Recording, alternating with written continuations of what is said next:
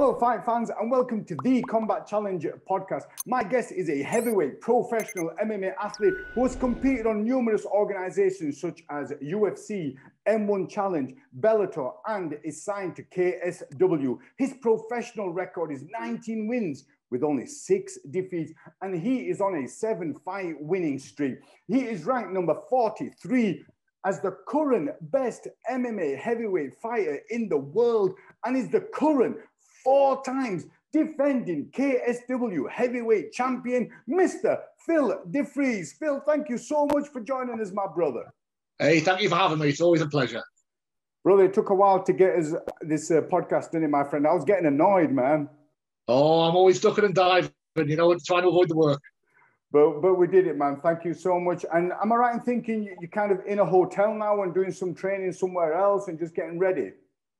Yeah, I went down to Team Cobon to train with Tom Aspinall, and he's been a great help. You know, he's the man to kill. You know, he's going all the way. Brother, I've got a fun fact for you. Do you know what the word KSW means? It means martial arts confrontation. And how do you say it in Polish?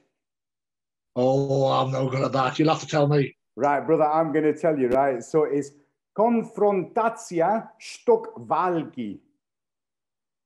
Well, there we go.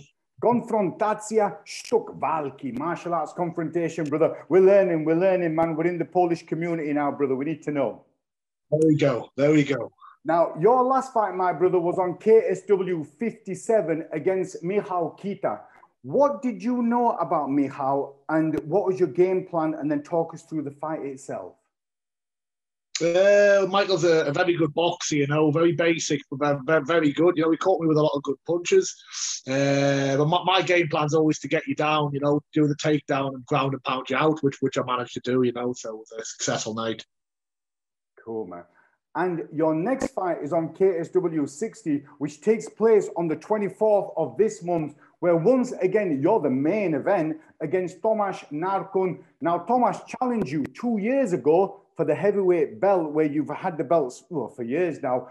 Tell me about that fight first with Thomas. How did that come about? What did you know about him? And talk us through the fight. Well, Thomas had just beat the rated middleweight champion, Mohamed Karadov, who's quite famous in Poland. He's got a good name for himself. And he thought he'd step up and challenge me, you know, with the heavyweight belt. But didn't go too successfully for him, you know, and I managed to get the win. But he is a tough cookie, you know. But this time I won the fight dominantly, 50-44. And this time I'll get the finish, you know. And what was it about the last one that kind of gave you that dominant, unanimous decision? What was it that you did that nullified his game plan? Well, I took him down at will. The first round, I dropped him and just ground and pounded him 10-8 round. And the other 4 rounds, I was 10-9 him, dominant takedown to ground and pound full round. He must have been punched 500 times, poor fella. No, brother. So you're fighting Thomas again end of this month. How did that come about? Is it because he's been on a bit of a winning streak and he's kind of worked his way back onto contention? Yeah, well, we're both cleared out the division. We're both, like, he's beat every light heavyweight. I've beat all the heavyweights. We've signed another one now. But there was no one left for us to fight, you know. So I think he was crying upstairs trying to get the rematch, and he's managed to get it. So did he fight Mohamed Khalidov at middleweight, and then did he bump straight up to heavyweight? No, Mohamed came up to light heavyweight to challenge him. Because Khalidov is mainly a middleweight fighter, right? Most of his fights have been at middleweight. Yeah, he was a long way. The same thing. He was a long way middleweight champion, and there was not many options for him. So we thought he'd challenge for the light heavyweight belt. And Narkun stopped like a 10-fight winning streak when he beat him. They finished him with a triangle. And didn't he fight him twice? Yeah. Then Mohamed wanted the rematch. He got it. It was like a catchweight bout the next fight over 3 rounds, and then Thomas won on decision. Oh, cool, man. So on this one, are you going to do anything different than what you did last time, or do you think Thomas is where he was last time, and you just kind of keep to the same game plan? I'm just going to do the same thing as last time, and hopefully get the finish this time, you know. But I'm feeling even better this time. You know, last time we went to top team. But this time I've stayed at home and I've been going to Cowbourne with Tom Aspinall, who's an absolute killer. And I've been going to Scotland with Paul Craig, who's like an absolute jiu-jitsu killer, you know. So there's been a more tailored fight camp, you know, and I feel great. So you're staying in a hotel now just to make sure you get your training in. So how long are you staying where you are now, you know, and training at Team Cowbourne? And then are you going to go anywhere else? Or is this where you're going to stay before you fight? I've been alternating. I've been doing a week here and a week at 3 days here, and I did 2 weeks, 2 days last week, and two days next week at a hit squad. You know, and I'm spending a lot of time with my coach and working with my training partners back home. It's just to kind of vary the sparring up and get those hard rounds in. Sure, brother. And now you're training all over to find specific people to cater for Thomas and other people that you're going to compete against. But where is your your main gym? Where are you like the homing pigeon for?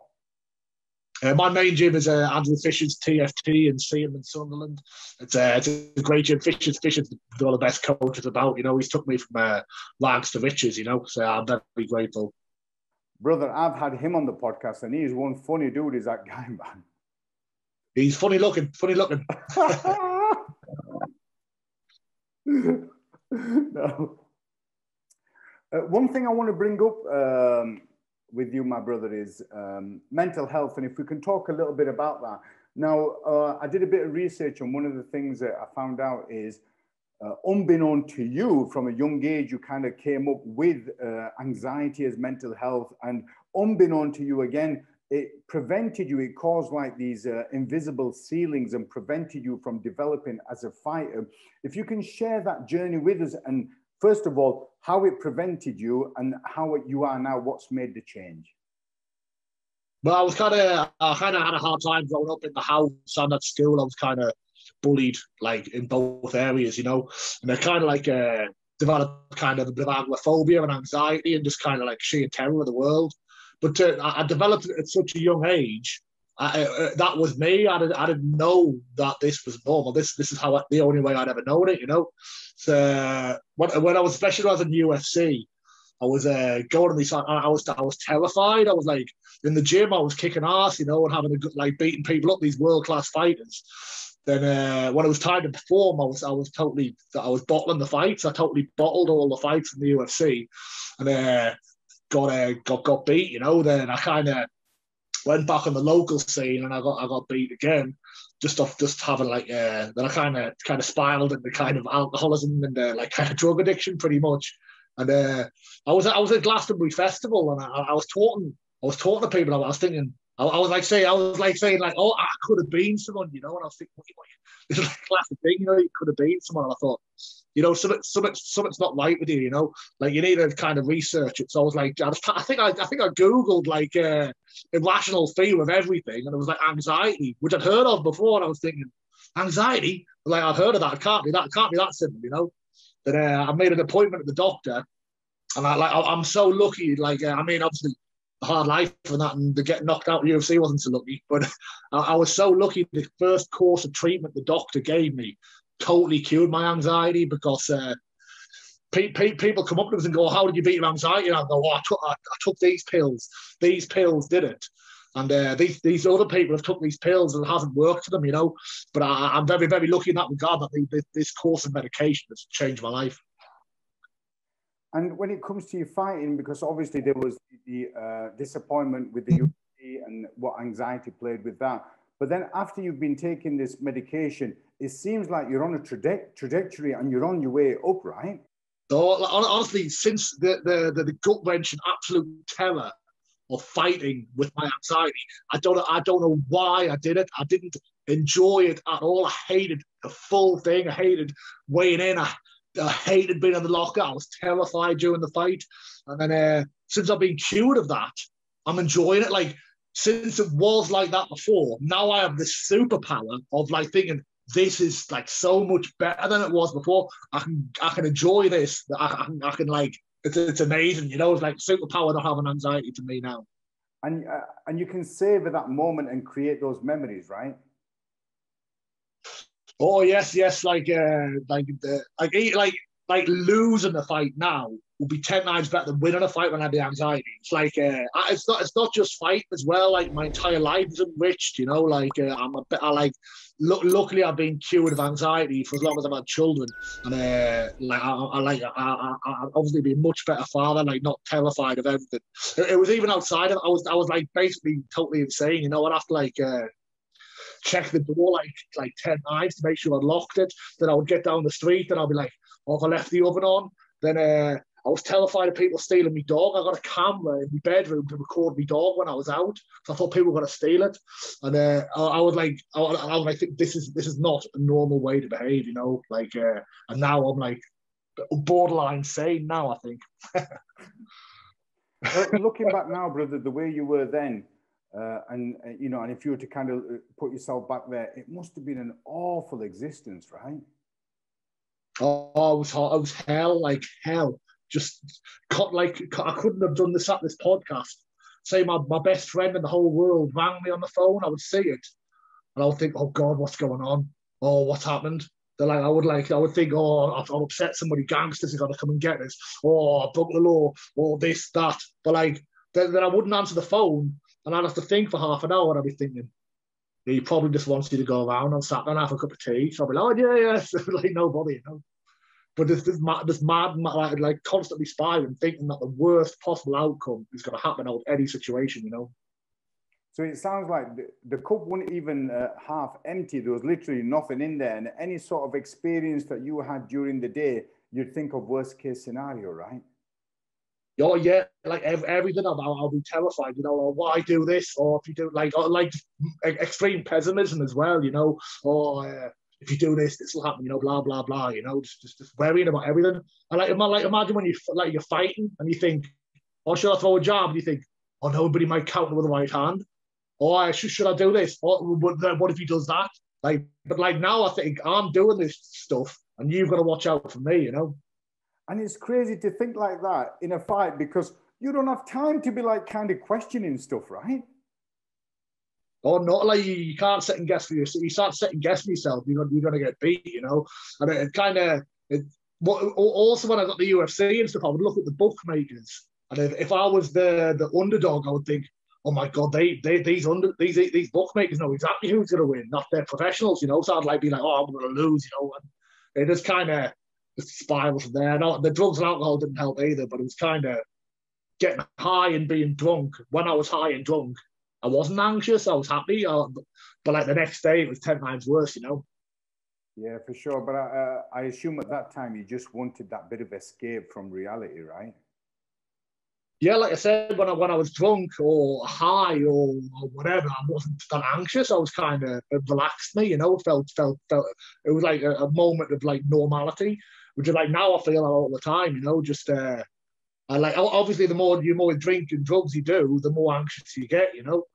It's just kind of like a spiraling, you know. And one of the podcasts you did, brother, on there, you talked about how anxiety kind of prevented you from becoming a better fighter and learning more. How was that? What was all that about? I couldn't, in my entire fight career, I haven't, until I was cured of anxiety, I didn't gather any experience. Every single fight was like the first fight.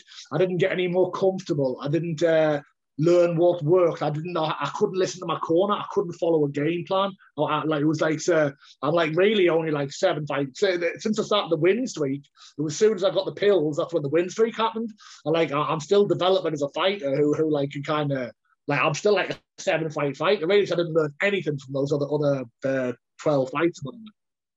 And am I right in thinking, brother, since you went to this organization KSW, you haven't lost a fight there? No, I haven't lost there. Then I won on the M1 and I won on Bellator before I got signed to KSW. And why from Bellator to KSW, were you not signed with Bellator? Was it just like a 1-fight contract? Yeah, it was a 1-fight contract for I took a fight on 3 weeks' notice for the Bellator Newcastle card.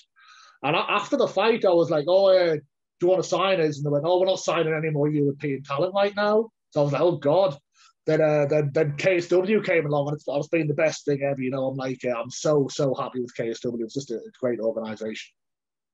Well, and am I right? Scott Askam's part of KSW, isn't he? Yeah, Scott Askin have just lost his belt to Mohamed Karadov, so hopefully he'll get his rematch later in the year, you know.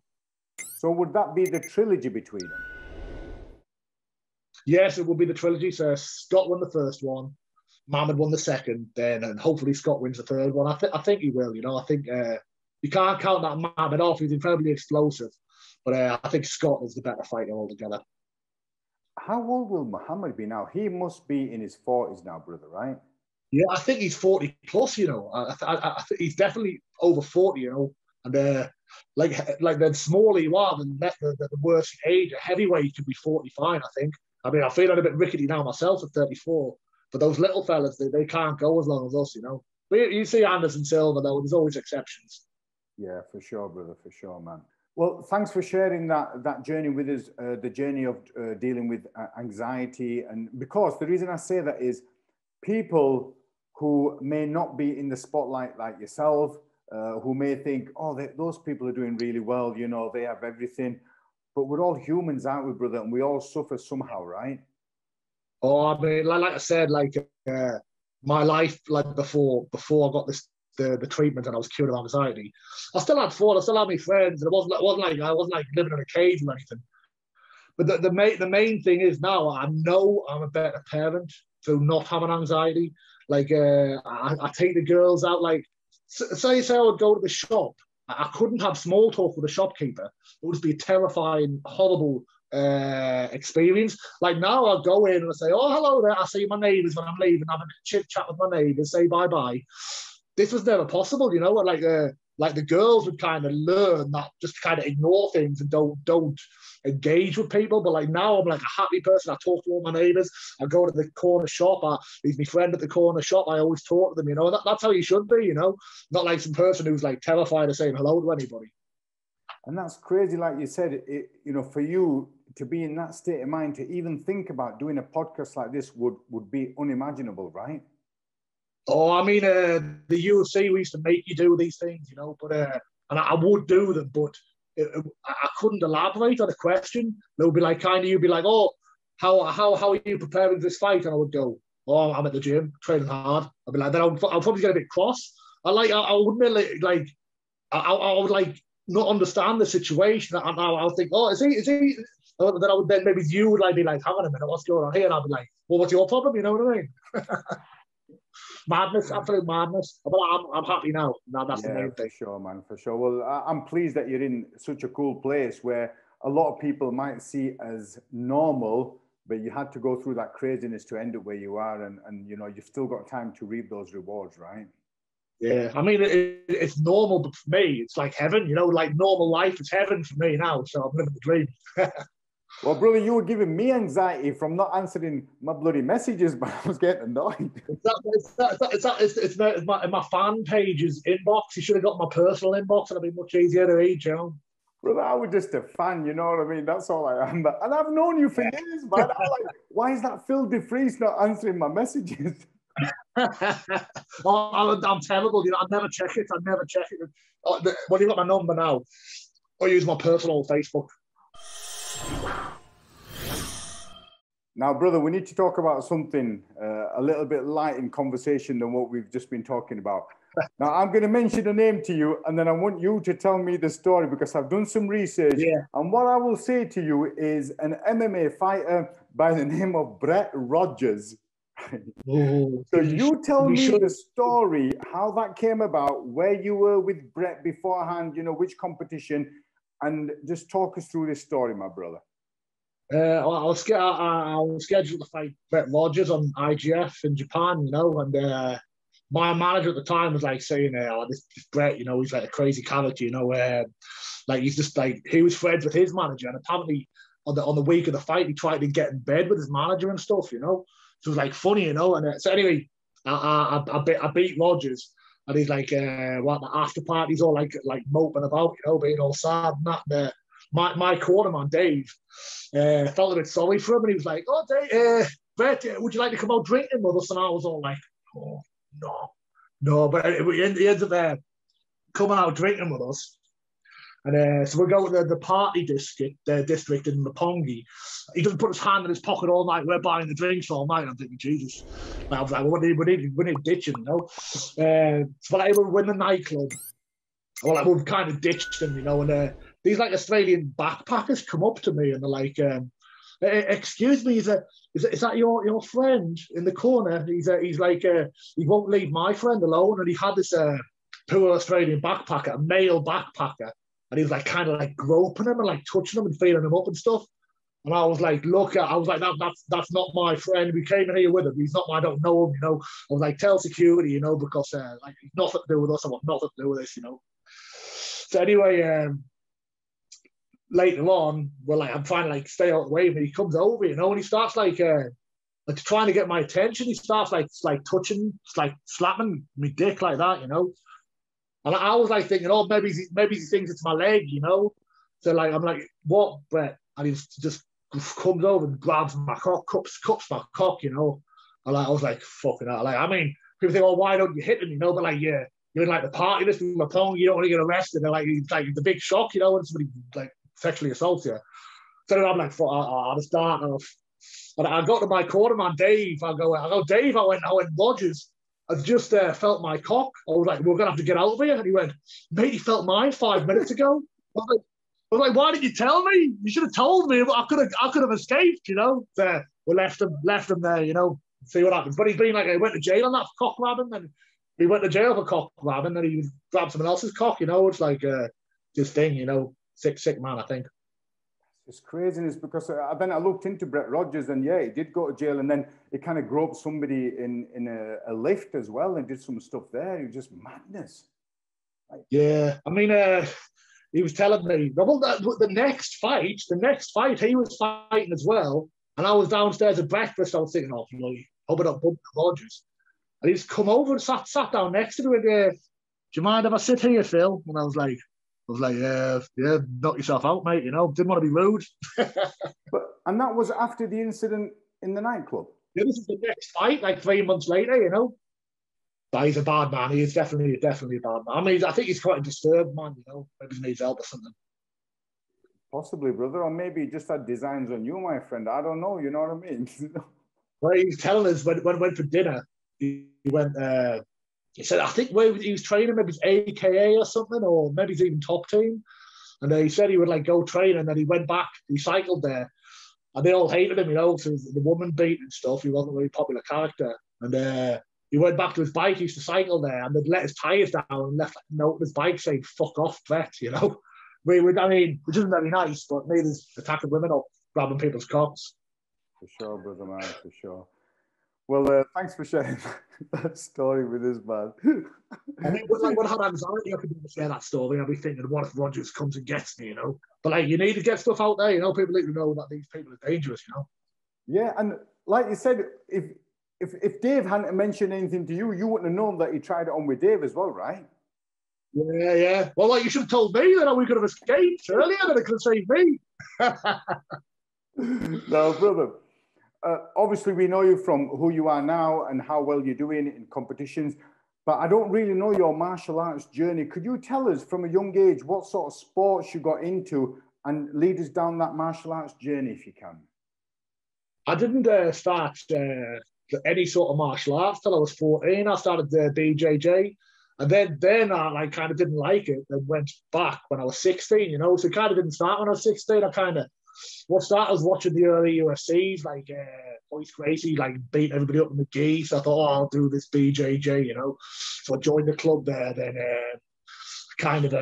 one of us taking a step forward with the MMA, you know, and start like. Then I kind of had like a thought, like my first coach was like a bad apple, you know, like a bad apple, bad egg, whatever, you know, just invested in the cash and stuff.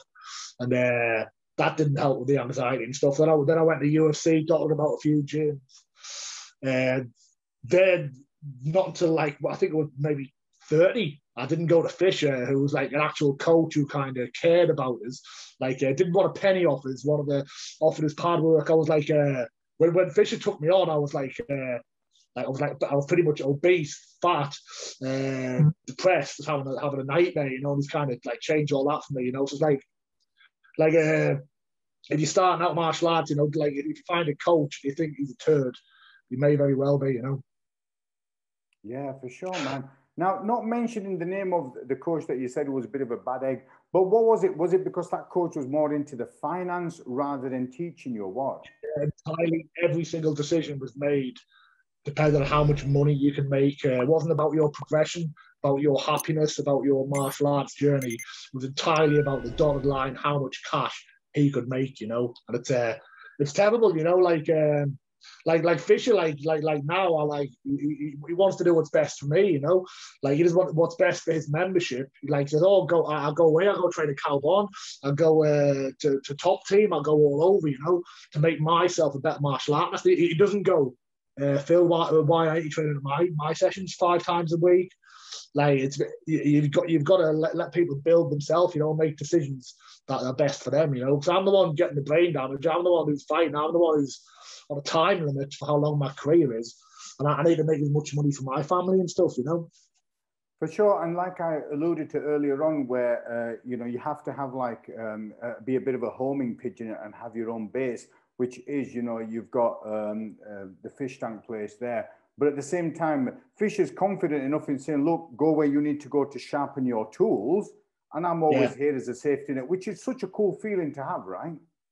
Oh, I mean, like, I like this, like, when I have a fight, 6 weeks beforehand when I'll travel. The rest of the time I'm there. Fisher makes my game plan. Fisher tells me what to drill, what to do. I've got a great squad there. I've got Mick Parker, who's a great amateur. But you need variety, and you need putting on your toes a bit when it's come to sparring, you know, and you need specifics as well. So like with Fisher, it's entirely about me doing the best I can as a martial artist, and like at the moment, kind of making as much money as possible before I've got to retire, you know. And you know, he didn't want a penny for it, you know. I've got a force cash. I'm earning okay. I'm earning the best I've ever had in my career. I've just left my job, and I've got a force cash in his hand, you know. He's like, he doesn't want it, you know, but like, I have to give him it, you know. Have to give him it. Well, that's cool, because that's your way of saying, even though he doesn't want it, you feel like you want to give it to him because he has contributed positively in your life, right? Oh, if it wasn't for Fisher, I wouldn't know where I would be. You know, I'll be like when I was still had the anxiety and still depressed. And I was like kind of half give up on the dream, you know, half give up on us. He said, "Come and like, I mean, me and Fisher go way back. We were students in the same classes, bloody 15 years ago or something, maybe it's even longer. So when we were friends, first and foremost, he would come and train with me. I won't charge you a penny. I'll give you pads and stuff. And even when I went back on the local scene to kind of build my reputation up, getting paid like £500-600. He didn't want a penny of it, you know. It's only now that I'm earning decent money that like he hasn't even mentioned it, but like now he's starting to reap the rewards. But he didn't want anything like when I was barely earning anything, you know. So I'm happy to give him it, you know. And that's good for you, because you're saying, look, you know, you didn't want it then, but now I'm earning, and this is my way of saying thanks. So it's really cool that you're doing, man. That's really cool. Yeah, I mean, like he's a top bloke. He's a top bloke, you know. It reminds me a little bit of Danny Mitchell, you know, from AVT, where he has, and they go all over to do the training, but they come back there and there is that loyalty. And Danny's always said to people, look, go train wherever you got to train. And he's got that base, which is similar to what Fisher's been with you. Yeah, like Fisher's always there for us. You know, like I said, me and Fisher do loads of work. We're getting to do a private every week. We do pads twice a week. Like even like this week, I'll still go to 2 or 3 classes, even though I'm down Calbon training, you know. So that is my home gym. That's where I spend nearly all the time. But there's not a lot of heavyweights in the world, you know. So if there's a good one, you might as well go and train with them. And like I said, Paul Craig in Scotland and this Tom Aspinall in Calbon are like next level killers, you know. For sure, brother. And Paul Craig, he's in the UFC, and is Tom as well? Yeah, Tom's just beaten Andrei Arlovsky. He's like ranked 14th in the world. He nicked my #1 spot with that fight, actually, little bugger. Nicked my #1 UK spot. He's #1 in the UK now, but I tell you what, he's a killer, and he's a great guy. You know, no better guy to steal your #1 spot than Tom. Sure, you also mentioned Mick Parkin. He's a big dude, and is he from a striking background? Yeah, he's great, but he can do everything, you know, and he's very willing to learn, and he's a big guy, you know. He's kind of my main training partner at TFT now. He's only been there little while. He came from the same old culture I came from, you know, so we've got a lot in common, you know, and he's great, you know, like a proper team player. I'm taking him to Poland to do my corner, you know, he's a solid, good guy, you know. For sure, brother. He's fighting on Saturday as well, fighting on Cage Steel. Oh, is it? Oh, yeah, yeah. I was speaking to Dom Gibbs about that, and I think they've got the pay-per-view going on, which is really cool. I think it's only like a tenner for the pay-per-view, so it'd be worthwhile. It's great that they've got fights. He's been out of action. He wants to be active. You know, he's a young martial artist. He wants to get recognition, get some experience, and it has been possible over the last year. You know, so I'm glad he's finally got a match. And he's got the frame for a heavyweight, right? Because he's really broad in the shoulders, right? Yeah, he's like the same build as me. You know, he's like proper heavy. Sometimes you get a lot of heavyweights kind of like juicing up and like kind of lifting weights and like not having the right sort of build to fight. Whereas he's like big and thick set and he's proportionate to like the way he should be to his body. For sure, brother. Now, the other thing I need to ask you, my friend, and I ask this from a lot of people, is what fight routine do you have? So on fight day, after you've done the weigh-ins the day before, what kind of routine do you have when you get into the venue, in the changing room, just before you come out into the arena?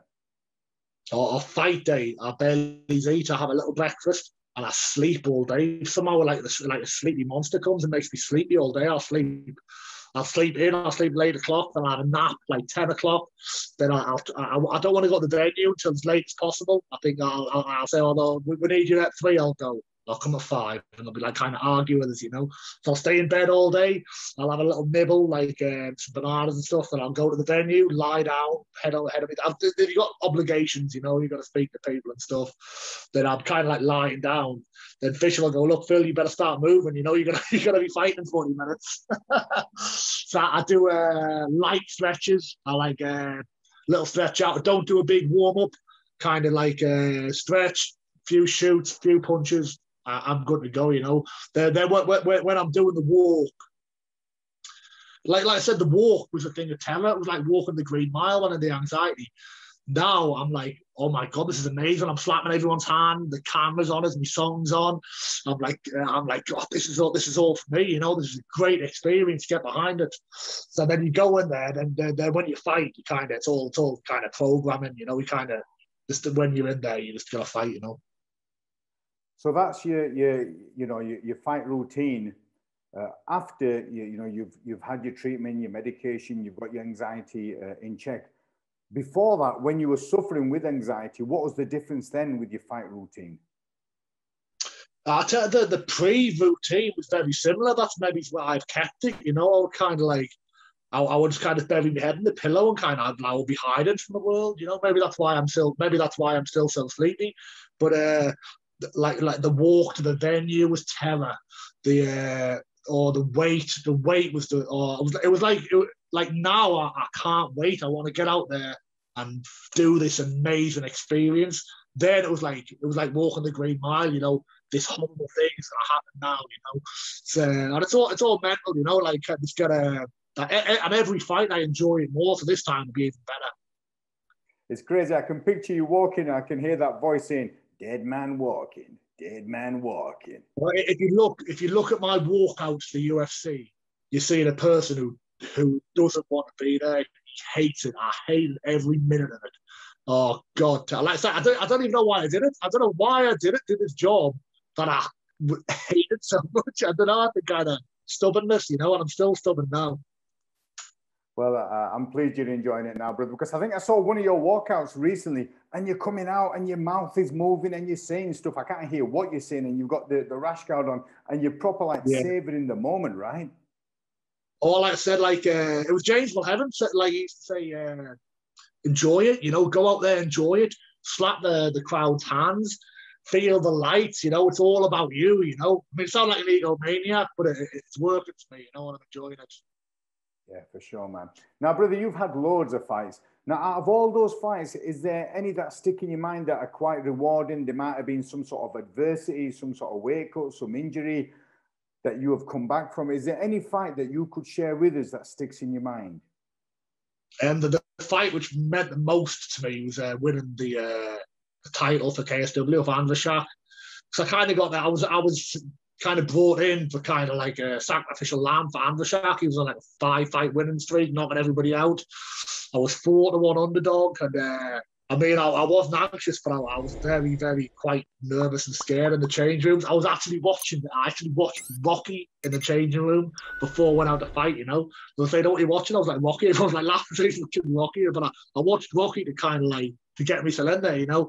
And then I won that fight, and that's when I realised, like, Phil, you are one of the best in the world. You can beat anyone in your day, you know. You can do this. You can make a living, and you can enjoy this, you know. Like that was the.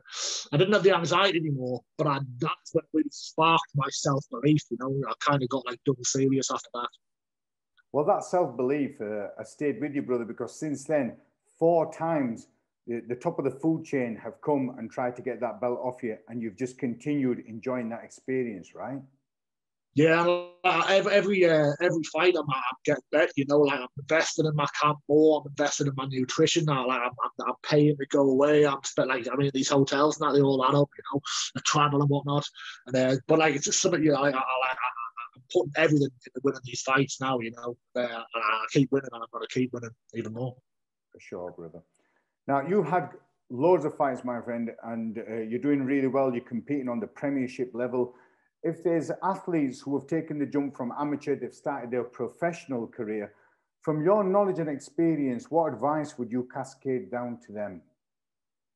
I mean, the first bit of advice is surround yourself with people who actually care about you, and make sure you're not like handed all this loyalty over to somebody you don't deserve. You know, I wasted years of my life in a gym that was just using me. You know, I didn't develop as martial artist at all. I was kind of a waste of years and years and years. So, you know, find a team who there's a guy you can trust, who can get behind, who's also good at martial arts, you know. And so like the same other things, you know, you might have a manager who's a turd, there might be another turd somewhere else, you know, your best mate might be a turd, your last might be dragging you down, you know. Surround yourself with good people, work hard as you can in the gym, and enjoy yourself, you know. It's like life's about having fun, you know. If I wasn't there, I don't know why I did it before. It was madness. I don't know why I did it. I hated it. But now, fight is a good life, you know. It's put me in a new house. I've left my job, you know. I've made some nice investments, and I'm loving it, you know. Like it's all paying off now. All those years I heard. Brother Phil, thank you so much for sharing your knowledge and experience, and also sharing, you know, the negative and the downside of your martial arts career and your life in general. And hopefully you'll come on board and you'll answer my message straight away when, not if, but when you win and we get on the next podcast, my brother. Definitely. It's been my pleasure. I wouldn't miss it for the world.